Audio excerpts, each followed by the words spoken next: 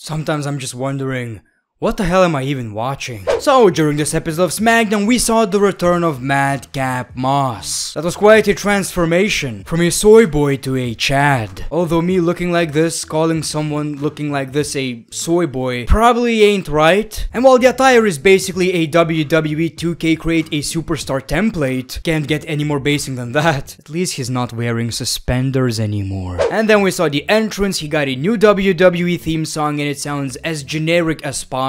That YouTube audio library is still going hard, huh? I'm honestly sick of this. You guys know how important music is in wrestling. Like I've said, Alex Riley was the perfect example. He maybe wasn't your favorite wrestler, but his theme song made you believe that maybe he ain't that bad. Another interesting change was WWE bringing back the intro. WWE are so random with these things, like you won't be seeing that intro next week, I swear. And this is another example of we don't know what the hell we're doing. Is she on Raw or is she on SmackDown? One thing's for sure, she loves America.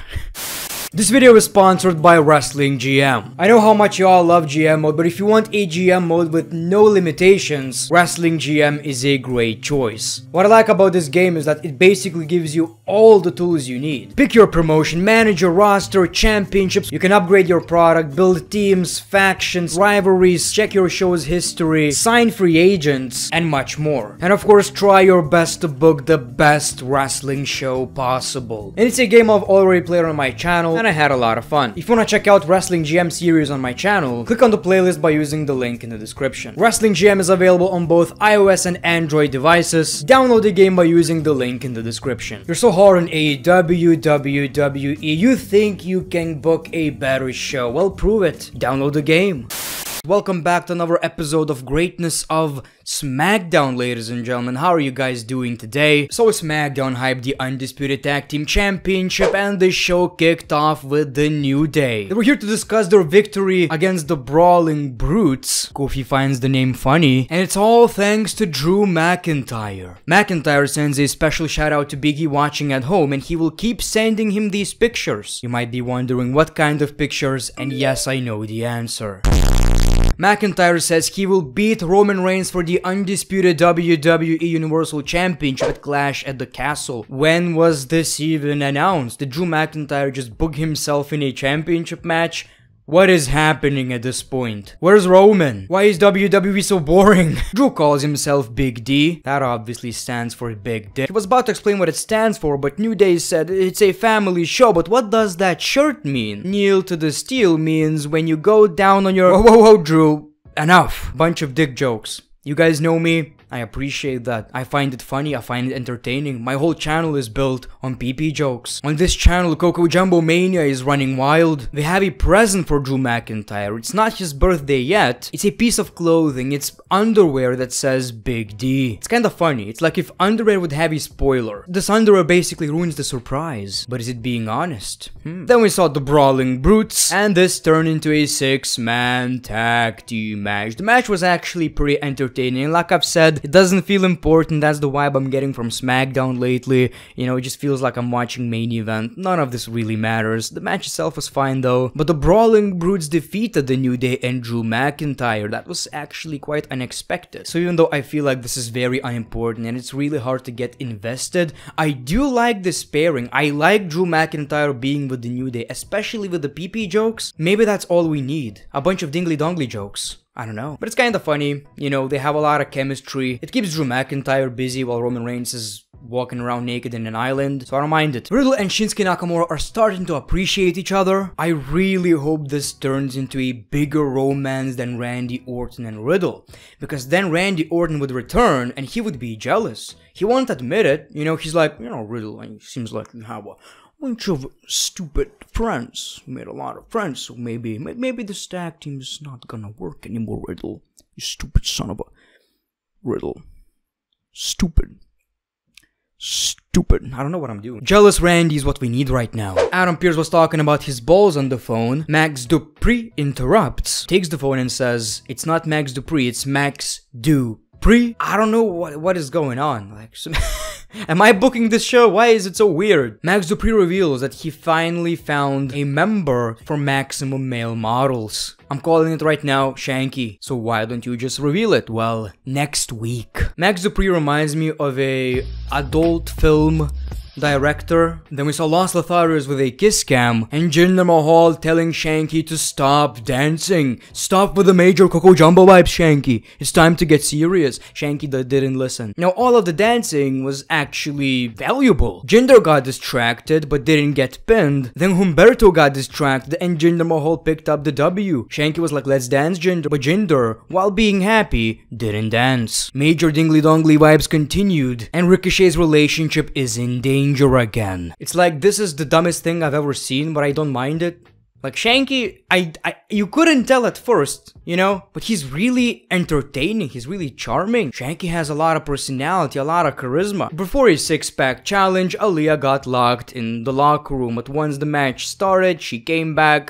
This was the most underwhelming thing I've seen on this show. The match was quite short, but that's not the problem I have. It was still kinda entertaining, but Natalya picked up the W, ladies and gentlemen. It's gonna be Natalya versus Ronda Rousey at somewhere down the line. That's exactly what they said. Sometime, maybe, we'll see. Natalya versus Ronda. You could give me any female right now on the roster. It would be more entertaining than Natalya versus Ronda.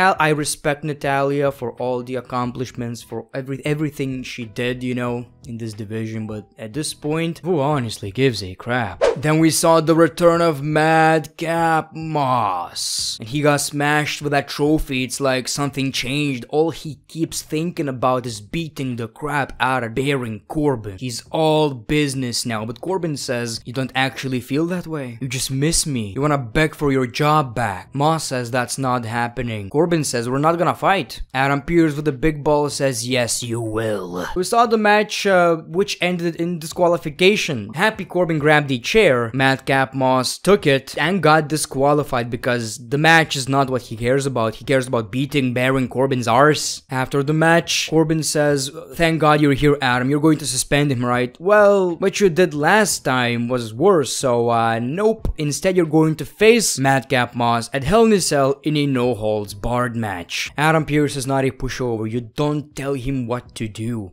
If you asked for a no-holds barred match at Hell in a Cell, he would say no.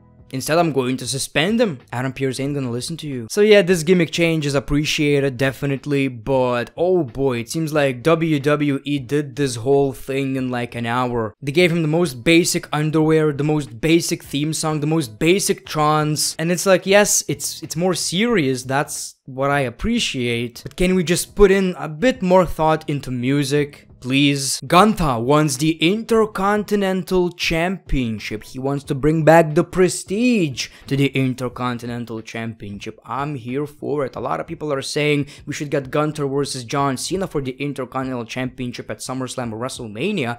That sounds pretty cool because John Cena never held the Intercontinental Championship, so the story is kinda there, you know. He would be like, I accomplished everything except for the Intercontinental title. And these people right here, these people, they make the calls, these people right here want this. And then it was time for the main event, the Usos versus Riddle and Shinsuke Nakamura for Undisputed Tag Team Championships. The match was actually pretty fun, predictable, sure, but kinda enjoyable. Shinsuke got injured pretty early in the match when he was looking for the Kinshasa, but hit the steel steps instead. So then it was all Riddle versus the Usos for like around 8 minutes. But this didn't stop Riddle. Actually, it seemed like he would have won the match. He was looking for the Super RKO. Roman Reigns music hits. You can tell Riddle is hyped because we all know Roman Reigns ain't here. So he got distracted, but we saw a tag. RKO, Usos splash, and the Usos retained the WWE Undisputed Tag Team Championships. Turns out it was actually Sami Zayn who played the music. Maybe it was also Sami Zayn who did 59,000 camera cuts during the match, I don't know. Riddle attacked Sami Zayn, but the Usos actually helped him. That was kinda interesting.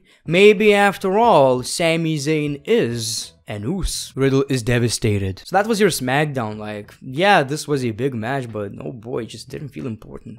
Man, SmackDown needs a change. Like, SmackDown needs something. It's getting worse every single month. But thank you for watching this video, The Great One. Peace, love, and hugs. It's been a pleasure.